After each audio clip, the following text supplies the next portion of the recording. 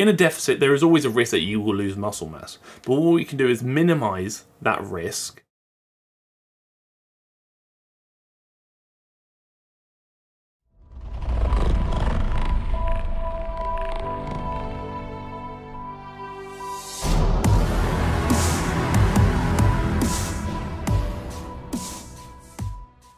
Every item of clothing, despite how often I might wash it, is now covered and caked in cat hair. Because a cat's hair is obviously white, and it's just everywhere. I can't escape it. So what's actually occurring here is almost like a hybrid video, where I'm also going to speak about something that I'm witnessing online, that I'm viewing online, but it's not so much I'm going to analyse this, I'm actually going to add to the conversation. And that's a video by MegSquats, and I'm not making any progress, what now? And I've spoken before, I'm a big fan of Meg. I think she produces some great stuff. I've been following her for countless years now. I mean, on and off, but I kind of got into her content when she kind of first really started coming on the scene back in the powerlifting days with like Max Tooney and that lot, so it must have been near 8 years ago or something along those lines. And she's consistently produced some pretty good content. And then I saw this video where it was sent to me actually, talk about making progress, and I thought it would be a great idea for me to add to that conversation and discuss why else might you not be making progress and what could you do to change that. Also, might tickle a new original video style in the next couple of weeks. Not going to give too much away, but it's something new, something I haven't actually done before, and hopefully you might like the change of pace. But yeah, obviously before we crack on with the video, we're going to crack on with the video. If at any point throughout this entire video you decide that you like what I have to say and actually just tolerate me in general, then please do consider liking the video, as 1300 likes on this video is the goal. If you haven't already, please do also consider clicking the red button down below to subscribe to the channel, and maybe even the bell next to it so you get notified when I upload every week, twice a week. And if you have a question you want me to answer at the end of the next video, then please do consider drop it down below in the comment section for comment question of the week, and I shall answer one of them next week. So shower caps are the current headwear trend. They're roomy, which is good for my big head, and they're also kind of comfortable. So I'm liking this new style. To be fair, the blue and the blue could kind of match. So what we're going to do, we're going to skim through a few bits of Meg's video just to get a bit more context about the subject matter at hand, and also to hear what she had to say regarding why you might not be making any progress. But then I'm going to kind of do my bit and add to it as well. And strength-wise, obviously, I wanted to continue getting stronger. So I looked at my rate of progress, and let's say I put on 50 pounds of strength on my squat in the past 5 months. I then assumed that in the next 5 months, I could do another 50. And if you've been lifting for several years, then you know that reasoning was stupid and wrong, and I obviously did not do that. You may add 50 pounds to your squat in a year, you may gain 10 pounds of muscle in a year, but that doesn't necessarily mean you're going to replicate that the next year. In a lot of cases, the progress will slow down, and the longer and longer you're training, provided a lot of variables have been hit, like training efficiency and all sorts, then the slower and slower progress gets. So gaining 50 pounds on your squat in a year is fantastic. Maybe next year you might gain 30 pounds, the next year you might gain 20, and then maybe 10. I'm not saying that's what's going to happen, but typically progress isn't linear, and progress does slow over time. You're not going to have a clear picture of whether or not you've stalled unless you have the following. First, you need a clear picture of success. Next, you need some information on the key progress indicators that you're going to track and monitor. Next, you need realistic expectations, which is where I went wrong. Yeah, no, these are all very fair points. Is obviously you have to identify what success looks like for you. What is progress? How can you tell you're not making progress anymore? Has the squat not improved? Or has it actually not improved? Or does it not feel like it's improved? Is your body weight not changing if that's an indicator you want to follow? So many things along those lines, and also ensuring, like I said earlier, that you have realistic expectations. Understanding that your rate of progress is going to be much quicker earlier in your fitness journey when compared to later in your fitness journey once you become an intermediate lifter. But there are a few things that we can do to kind of alter or maybe adjust how slow it does get, which I will cover shortly. Specifically, you're stalling on a certain lift. Here are my suggestions. You may want to consider improving your technique. So when it comes down to kind of ensuring that you are going to maximize rate of progression, there are things that you can look at doing differently. So obviously Meg covers here, she speaks about improving technique, and that's a big one to address. Although your lift may not be improving, is that lack of improvement due to the fact that you've stalled, or is that lack of improvement due to the fact that there are some technical issues that need to be addressed? And once you can then become more technically efficient with that lift, are you then potentially going to then re-excel accelerate that progress again. We're all too quick to say, oh, I'm not progressing, I can't do any more, but there's usually something we can do, and technique is really, I wouldn't say it's an easy one to change, but it's an easy one to identify that needs to be changed. So what I mean by that is it's quite easy to identify that technically something needs to be addressed, but making that adjustment and addressing it is a bit more of a process. So again, if you're squatting and you feel like your knees are caving a bit more and that could be preventing you from lifting heavier weights, then what can you do to address that knee cave? Could it be due to glute weakness perhaps? Could it actually be a foot issue, inability to kind of sufficiently spread the toes and create that kind of base of the foot, therefore leading to the arch to collapse and then for the knees to come in with it? There are so many things it could be, so it's about identifying what's holding you back technically and how can you make that technical improvement potentially necessary to then re-accelerate your progression. And that doesn't just come down to isolating lifts, that doesn't just come down to getting better at squat, bench and deadlift. That can come down to hypertrophy and all sorts. So if you look at obviously gaining more muscle mass, well, how can you optimize the movement to best align with the muscles you're looking to target? Are you doing a lat pull down, but are you actually swinging a bit more than you should? Are you not controlling the movement sufficiently? Is there a technical issue that needs to be addressed to then better bias the muscles you're looking to target, therefore hopefully accelerate that rate of progression that those muscles will experience through being worked more efficiently, through essentially a better movement pattern and a better quality of movement. So again, improving the quality of your lifts through a technical standpoint doesn't necessarily mean you're just looking to improve strength of certain movements, but also could mean you're looking to improve what muscles are working to then better enhance hypertrophy, so the building of muscles. So again, it depends, and even when it comes down to like cardio-based activity, could you run more efficiently to then become a better runner, therefore exert less energy when running because you're being more efficient, therefore be able to then perform for longer and go maybe a bit faster? Technical improvements can span across all goals. It doesn't necessarily need to be isolated to powerlifting, bodybuilding, whatever it is. It's really isolated to anything that requires a technical aspect. You can usually typically improve that technical aspect regardless of what it is. And lastly, if you're stalling on a lift, again, are you on a program? Are you on a program that prioritizes that lift or those lifts specifically? Yeah, a lot of times people say, oh, I can't really seem to make much progress. I was doing really good to start for the first year, but I haven't really gone further since. And obviously, it's typically quite a lot easier to make progression the first year because you're so new to the stimulus of training. You will almost respond pretty well to anything to an extent. But if you're not following a program and you're not tracking what you're doing, how do you know if you're stalling? And also, how do you know if you're getting better? So again, essentially, it comes down to if you go into the gym and kind of wing it every session, granted, if you enjoy doing so, I fully support it and think, you know what, you've got to do what's best for you, depending on what your goals are, obviously. But if you say, look, I want to get stronger on squat, bench and deadlift, I want to gain muscle mass here and here, but I wing it every session, you don't really have that structure to follow. And especially when it comes to training, it's quite a regimented approach. There are so many different ways to approach training, not necessarily right or wrong, just preference. How do you know which way's best for you if you don't know what you're actually doing? And how can you track progression if you aren't tracking what you're doing consistently? So it's about getting a structured program, following it, sticking to it to the T.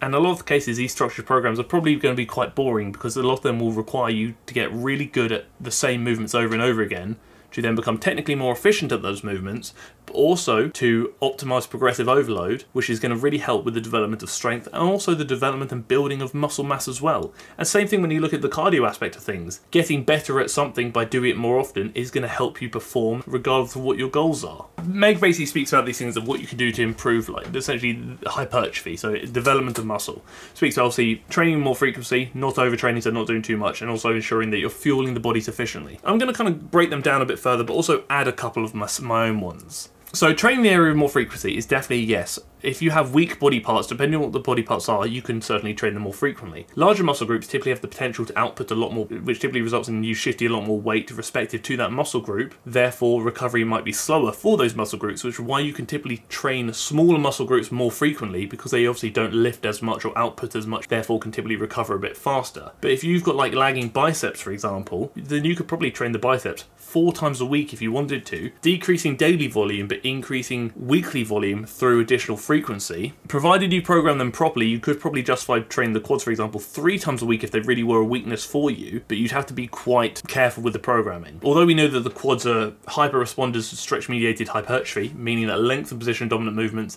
and full range of motion movements like the hack squat, etc., are going to be good for the quads, those movements tend to promote a lot of muscle damage, which then can slow recovery. Therefore, on the third day, for the additional volume, we typically maybe want to reduce length and position dominant movements and maybe favour shortened position dominant movements that may not necessarily be quite as good for hypertrophy, but will allow us to get additional frequency and volume in whilst also limiting muscle damage, therefore not hindering recovery. Training with more frequency is definitely a yes, but your programming will need to vary depending on the muscle group you're looking to train more frequently. Not overtraining, that kind of goes into the realm of recovering. Are you recovering enough? And then obviously Meg does go on to cover a couple of these as well. Are you pushing it too hard in the gym? And by too hard I mean you're doing too much volume, so junk volume. Are you not giving yourself sufficient time to recover? Is your training intensity too high without any periods of lower intensity for that recovery? Are you training it too frequently, potentially, where you're not giving that chance to recover as well, so therefore you're not allowing it to grow? So many things in that realm, which I'm going to elaborate on very shortly. Are you eating enough protein? Yeah, obviously I know we spoke about it in the last video, I believe. Developing muscle mass is a signal-driven process, not like a calorie-driven process. If you're in a deficit for a long period of time, energy-wise, you're not going to have much to play with. Therefore, you're going to find it really hard to drive that signal and drive that progression. So eating more, so being in a surplus, is going to allow you to hopefully drive that signal to then enhance progression. And obviously protein is very important when it comes to the building and repairing of muscles. Therefore, regardless of whether you're in a deficit or a surplus, you should really try and aim for that sufficient protein intake, which is very much dependent on your goals and your body weight. Meg obviously speaks about how you can keep progressing, so through keeping protein high, change your focus, making changes to your program, try a calorie surplus and train harder. And all of these are very valid points. Obviously I've already mentioned the protein, but when it comes to like changing your focus, this is very much dependent on what your goals are and what progress actually looks like to you. Make a change to your program. Again, make changes if changes are necessary, but it might not necessarily be a programming issue. It might actually be a technical issue. I mentioned this earlier. Regardless of what your goals are, you want to try and lift in an efficient manner. So for example, if your quads aren't growing, but you're only squatting half range of motion because you don't want to go too low because you can't be bothered, that might be limiting your progress. So improving the technique of your lift there could really help the growth of your muscles. So that's not necessarily a programming change that needs to be made. That's a technical change that needs to be made. Obviously calorie surplus, like I said, more energy can help drive that signal to grow muscle mass and also help drive that signal to help you gain strength. Training harder is a big one as well. So obviously a lot of times, I've mentioned this before, people are notoriously quite bad at gauging how hard they really are training. They might think they're training close to failure, but they could actually be a long way off, which is why I think for a lot of people it can be really great to film your lifts and also to be honest with yourself. Did you really have one left in the tank, or did you actually have 3 or 4? And we know that kind of green zone for hypertrophy is anywhere from like 0 to 4 reps in reserve. But if you think you're at 4 reps in reserve, but you're actually at 7 or 8, then you're kind of missing out a good chunk of gains there. So be honest with your training intensity. Are you training hard enough? And obviously, like I said, Meg does mention this as well, but the big thing is to also consider recovery. Not only do you have to consider, are you eating enough, but what's your stress looking like? Are you stressed? Has work been quite hard? Family life getting a bit stressful? Are things external to the gym holding you back? And some things we can't change, but at least we can identify that that is a factor that will hopefully pass eventually, and this period of slower progression might just be a blip. What's your sleep looking like? Are you actually sleepy enough? Are you going to the gym training hard, but because you haven't slept enough, that training is only hard because the lack of sleep is making it harder than it should be? Are you training really well, but you're not recovering enough through sleep and through other means such as eating, etc., etc.? Therefore, that's limiting your ability to actually grow and develop and recover. Are you over fatigued? Are you actually due a deload perhaps? Are you potentially regressing or stalling because you haven't deloaded for a long time and you need that good period of recovery so you can get cracking once again? So I think when it comes down to identifying what could be halting your progress is obviously all the things Meg's mentioned, but we'll kind of isolate a few of the top ones. This is not in any order, these are just a few big ones. Are you recovering enough? Are you fueling your body enough? Are you training well enough? And that can consist of training technique, that can consist of training intensity, that can consist of training volume and frequency. Are your expectations realistic? And are you remaining consistent with whatever you're doing? Because realistically, if you're eating enough, depending on your goals, if you're recovering enough, if you're training well enough, if your expectations are realistic and you're remaining consistent with whatever you do, there is a high likelihood if you tick all those boxes, you will still progress. Granted, progression might be a bit slower than you would like, but that might fall into the realm of realistic expectations. Of has progression slowed not because you're doing something wrong, but just because you're a bit more advanced with your lifting and it will naturally slow? Or has progression slowed because maybe you're not being as consistent as you could be? Has progression slowed because your eating's been a bit all over the place, or your sleeping's been a bit iffy, or maybe you've been letting technical things slip in the gym, or maybe you've just been kind of winging it in the gym and maybe not pushing as hard as you used to push. And the thing I love about fitness and training, provided you're a healthy individual, in a lot of cases you can likely directly control the progress that you make. So if you want to get bigger, you want to get stronger, you want to get fitter, you've got to ask yourself, are you training hard enough? Are you consistent? Are you recovering enough? Are you sleeping enough? Are you doing all the things you can do to get better? If you're not getting better, in a lot of cases, at least one of those things could be done better. If you're still not improving, what else could you do better? It's all about identifying what could you do to improve how you do something, to then improve the results that you gain from whatever you're doing. I just wanted to add to this conversation. I think this is a great video from Meg, and I think it's really good regarding what can be done to make progress. And hopefully my 2 cents has maybe elaborated a bit further or given my opinion on what can you do to actually experience progress. You may find that if you make these technical adjustments or maybe eat a bit more depending on what your goals are, that you almost go through like that newbie gains again. We that kind of burst of progress that you kind of experienced when you first started training. The hypertrophy coach actually did a good video on this, speaking about he almost experienced newbie gains like 5 years into training, like 13 years into training, just because he just did something significantly better. What do you think is holding you back? And do you feel that, if you're being honest, could you do something better? And if you feel you could do something better, I'm curious to know, what do you think you could do better? Let me know in the comment section. There are certainly things that I could do better to help improve my results. I am human and I'm not perfect, and I could always improve. Now we're going to very quickly crack on with comment question of the week. We often hear that if you're losing weight, there is a risk of losing muscle too. If you're losing weight at a reasonable rate, i.e. not too aggressively, is this a real risk? In a deficit, there is always a risk that you will lose muscle mass. But what we can do is minimize that risk by ensuring that we're maintaining strength. That's a big thing to focus on, is when you are in a deficit period, maintaining your strength is going to be one of the best ways of maintaining muscle mass. So pushing it in the gym, make sure you're recovering enough, not doing too much volume, all that good stuff. If you're able to, maybe even try and improving your strength in that deficit period, because in a lot of cases, if you deficit properly and not for too long and not too aggressively, there's a good chance that you can maintain all of your muscle mass. So just because you're in deficit doesn't mean you're going to lose something. Sure, you could lose something, but that loss is likely due to the fact that something could have been done better. If you do it well and do it sensibly, there's a high chance that you can maintain all of your muscle mass. Some people are big fans of like mini cuts, in which they'll do like a really aggressive cut where they'll lose anywhere from like 0.75 to 1.25% of their body weight every week for 3 to 8 weeks, because in that period, because it's quite a short period of time, you likely won't lose any muscle mass. But as the deficit period goes on for longer, the chance of losing muscle mass increases.